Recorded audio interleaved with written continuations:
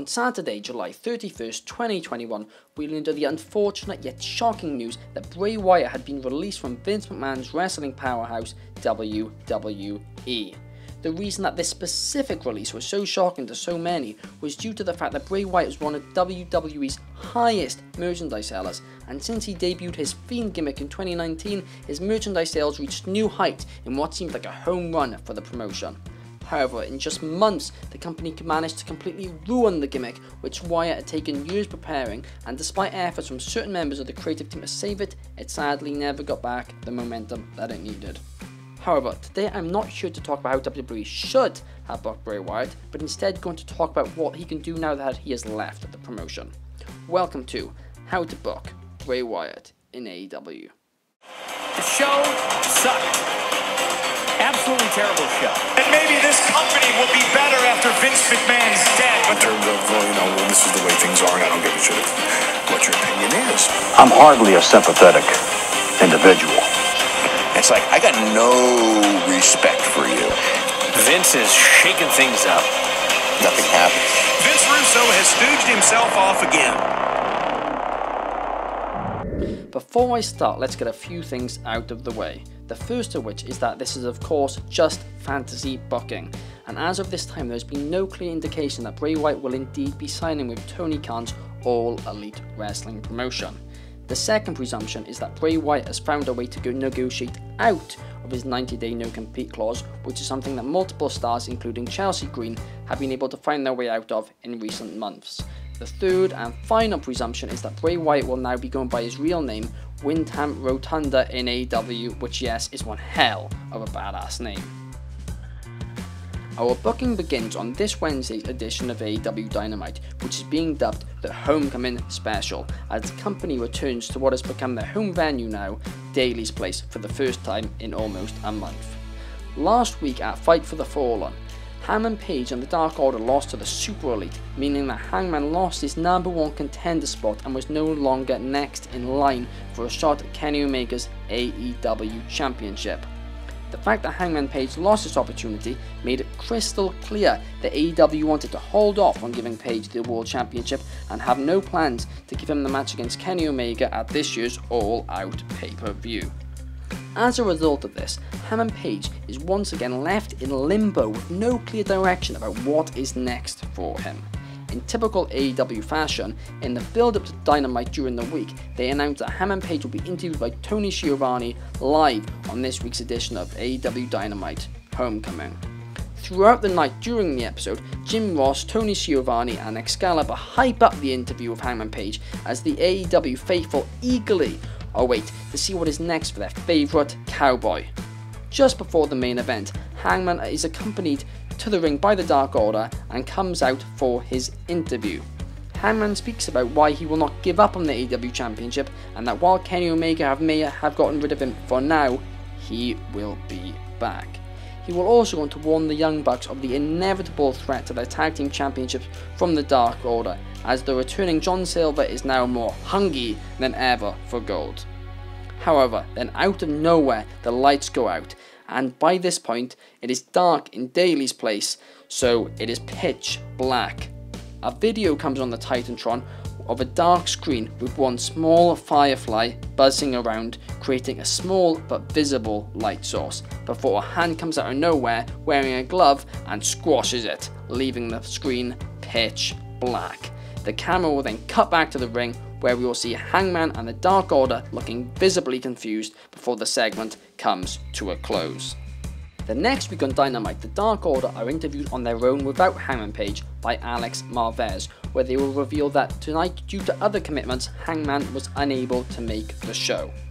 The Wingmen will then walk into the interview and comment on how unprofessional it is that Hangman hasn't shown up yet, and will claim that it's because he's been too busy day drinking. Ryan Nemeth will then go on to reveal that Tony Khan has just booked that JD Drake will be taking on Hangman Page this Friday on the debut episode of AEW Rampage. As the Wingmen leave, Peter Avalon will say that while the Wingmen are helping JD Drake prepare for his match, the Dark Order are seemingly too busy writing love notes to each other. Once they have left, John Silver asks the others what Peter meant by a love note before Alex Reynolds looks on the table to the side of him and sees a heart-shaped letter. The camera then zooms in on the note, which reads, "Don't run with the cowboy, follow the darkness, kiss kiss, WR." The Dark Order will then ask themselves, who is WR? John Silver then blasts out with, "Wait, William Regal is All Elite," before Evil Uno reminds him that he has duties elsewhere, and the segment ends. On the debut episode of AEW Rampage, Hangman Page will comfortably defeat JD Drake in a fairly short match while the Dark Order are at ringside. However, during the encounter, the Wingmen will get involved, leading to the Dark Order taking them out and fighting them into the backstage area, meaning that once Hangman has won the contest, he is alone in the ring. The lights then briefly go out before they come back on, with the camera zooming in on Hangman Page, with Windham Rotunda standing behind him, laughing before his face quickly turns serious as he takes out Page with a mandible claw. Rotunda will then slowly stand back up and a spotlight will hit him as he raises one glove, which will say join, while he raises his other hand to make the Dark Order hand sign, which shows that he has us written on the palm of his other hand, meaning that together the two gloves read out join us. On the August 18th edition of AEW Dynamite, Hangman Page will come down to the ring along with the Dark Order for an interview with Tony Schiavone. Page will then go on to say that he's not buying into these mind games, and while at Rotunda's old home he may have been able to get away with using some of these overproduced fake supernatural powers, that doesn't go down in All Elite Wrestling. Rotunda will then come on the Titantron and cut his first promo in AEW. And as far as promos will go, Rotunda's new gimmick will be a mix of the sick, twisted, overly positive humour from Firefly Bray gimmick, along with the intelligence and creepiness from his Eater of Worlds character. As for the in-ring work, Rotunda would have the aggressiveness from the Fiend gimmick, but of course without the early kickouts. Rotunda will then go on to point out how the Dark Order have lost their motives since teaming alongside Hangman, and how instead of being the force that the late great Brody Lee wanted them to be, they've instead shriveled up into the shadows of their cowboy. Hangman then tells him to shut up, and that if he wants to prove to the Dark Order he's better than him, he should come down to the ring right now and fight him man to man. Rotunda then replies, telling Page that that time will indeed come, but for now he needs to be patient. Over the next 2 weeks, Hangman continues to demand that Rotunda comes down to the ring to fight him, but gets no reply. During this time, the Dark Order will be interviewed backstage, and each week they will find more notes from Rotunda attempting to convince them to join him, including a message guilt-tripping them, saying it's what Brody would have wanted. It then gets announced at All Out, Hangman Page will face an opponent of Rotunda's choosing, and that if Hangman wins that match, he will then face Rotunda at a later date. Going into All Out, the speculation will be that this surprise opponent is Braun Strowman. However, due to the fact that he will obviously lose to Page, this isn't quite the time to debut someone on the wages that Strowman would require. It turns out that the surprise debut is actually Eric Redbeard, who gets beaten by Hangman Page in a match which gives both men a good showing, but of course, Hangman walks out with the win. On the post-pay-per-view episode of Dynamite, it is announced that the match between Hangman and Rotunda will take place at AEW's New York show at the Arsha Ash Stadium on September 22nd.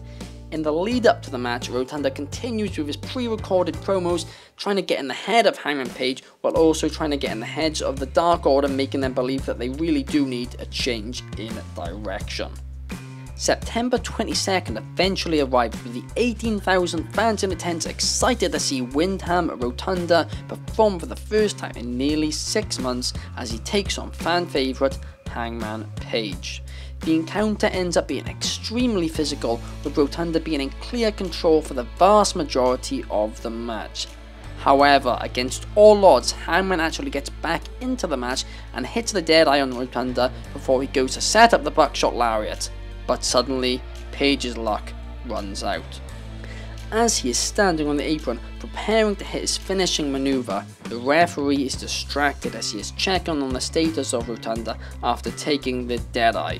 However, out of nowhere, someone grabs the leg of Hangman, but despite what you may presume, it isn't Redbeard, as he was taken out by the Cowboy earlier on in the match. but instead it's the one man you would have never guessed. The prodigy of Brody Lee, John Silver. After he pulls Hangman off the apron, Silver stared into his eyes almost with a look of regret on his face, but the decision had already been made. Evil Uno then takes out Page from behind and rolls him back in the ring, leading to Rotunda finishing him off and getting the victory. The Dark Order will then stand alongside Rotunda and Redbeard as the lights go off. Fans will presume that this is them simply leaving the ring in a creepy fashion, but instead the final countdown song will hit before Bryan Danielson shockingly comes down and walks down to the ring. He will then stare off with Windham Rotunda as the show goes off the air. This will sum up the story of Rotunda's career. Every time he gets a big moment, it quickly gets taken away from him and he has to put someone over.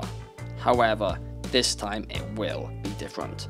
Danielson will take on Silver, 10 and Eric Redbeard on his journey to facing Rotunda at Full Gear. However, at the show, Rotunda will shockingly defeat Bryan in less than 10 minutes, cleanly. Now, I know what you're all thinking, Bryan Danielson is buried! And my answer to that is no, just no. It's ridiculously hard to bury a babyface, and in this case, Bryan has undoubtedly not been. He has simply just put over Rotunda in the same way Rotunda put him over in the WWE. Bryan can then slowly build himself back up in AEW and in the process ensure that fans don't turn on him. However, due to the fact that Bray squashed AEW's new toy, Bryan Danielson, any fan who was still rooting for him has now hopefully turned on him as the Dark Order continue on their rise under their new leadership to becoming the one true Dark Force in all Elite Wrestling. From here, alongside the Dark Order, Rotunda continues to be dominant and climb up the ranks and would eventually go on to win the TNT Championship and have a long reign with the belt. There are so many paths you could go on from here, perhaps adding Braun Strowman or Bo Dallas to the stable before having them turn on Rotunda, or you could even have John Silver come to the realization that he made the wrong decision to turn on Hangman Page, and instead he will turn on Rotunda and go on to win the TNT Championship. However, this video is already long enough, so for now I'll leave it at this. If you have gotten this far, thank you. I hope you enjoyed this video, and if you did, I would appreciate it if you could share the video, like, and subscribe, and go ahead and comment how you would book Rotunda in AEW below. Thank you.